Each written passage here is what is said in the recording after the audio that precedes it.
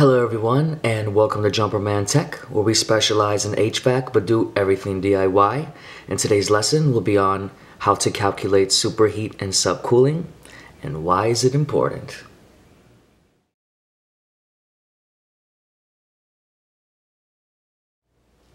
Thank you to everyone tuning in to Jumperman Tech, and to begin our lesson, we're going to quickly go over what is superheat and subcooling.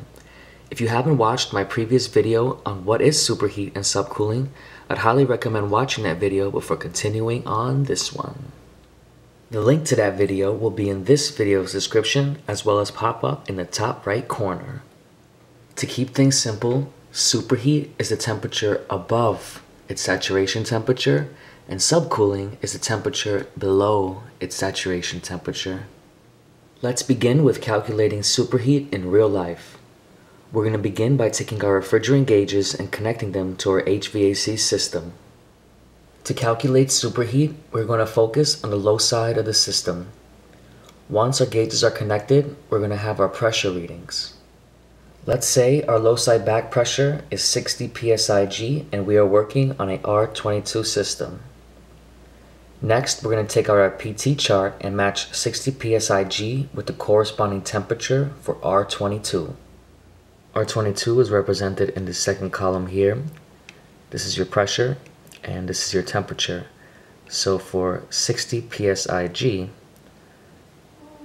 our saturation temperature is 34 degrees Fahrenheit. Next, we can take our pipe clamp thermometer and take a temperature reading of our suction line. In this example, our suction line temperature is 44 degrees. Superheat is the difference between our saturation temperature and our suction line temperature.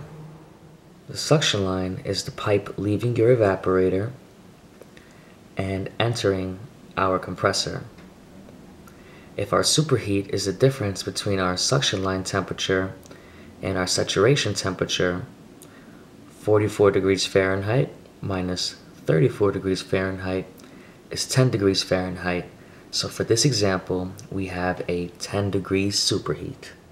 As refrigerant leaves our evaporator and travels down to the compressor, there is a temperature increase, and that temperature increase is known as superheat.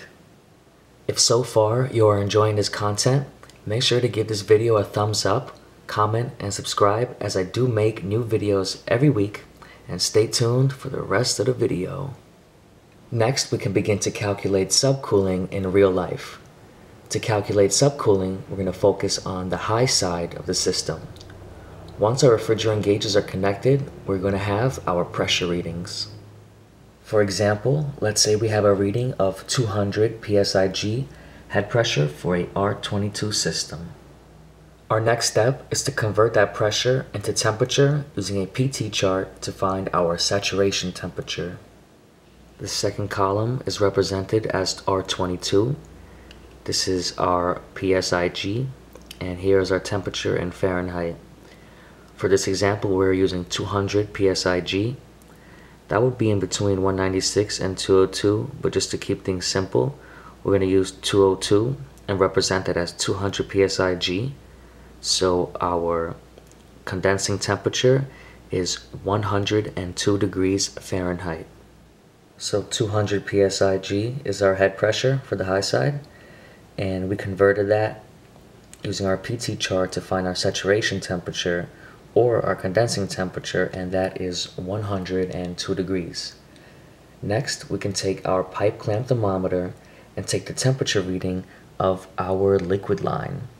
And our liquid line is the pipe exiting the condenser and entering our metering device. In this example, our liquid line temperature is 90 degrees Fahrenheit. As the refrigerant condenses from a vapor into a liquid and travels down the liquid line, we have a decrease in temperature. Subcooling is the difference between our saturation temperature and our liquid line temperature. 102 degrees minus 90 degrees is 12 degrees. So for this example, our subcooling is 12 degrees. Measuring superheat is important because it can prevent damage to the air conditioner or refrigerator and make it run more efficiently. Superheat is critical in HVAC because it ensures the liquid refrigerant is boiled off before it leaves the evaporator and heads to the compressor. A compressor is also known as a vapor pump, and if liquid migrates to the compressor, well, you can say goodbye to that compressor and you could always give us a call to replace it. In the refrigeration cycle, subcooling is an important process that ensures liquid refrigerant enters the expansion device. Subcooling is important so that when the cycling refrigerant reaches the expansion device, it is totally in liquid form, thus allowing the valve to work properly. Having a balanced superheat and subcooling will ensure the system is running efficiently, thus providing a longer life to your HVAC-R system with less potential breakdowns. Measuring superheat and subcooling is another tool you can use for troubleshooting the equipment. Each reading you get is another clue to finding the true problem. Rule of thumb for superheat is 8 to 12 degrees Fahrenheit, and the rule of thumb for subcooling is 12 to 15 degrees Fahrenheit. These values might vary from one manufacturer to another depending on the type of equipment you are working on. The engineer who designed this system has predetermined these values. Here's a little something for everyone to sum things up. So your superheat is going to be the difference between your saturation temperature and your suction line temperature. And for subcooling, your subcooling is going to be the difference between your saturation temperature and your liquid line temperature. There are many tools in the market to make these calculations for you that save a lot of time and effort to make your day easier. In this video description, there will be a list of tools with links to purchase them that will calculate these values for you, as well as tools that I recommend. If anybody found this video interesting or helpful, please drop a like, comment, and subscribe, and I'll catch you all next time.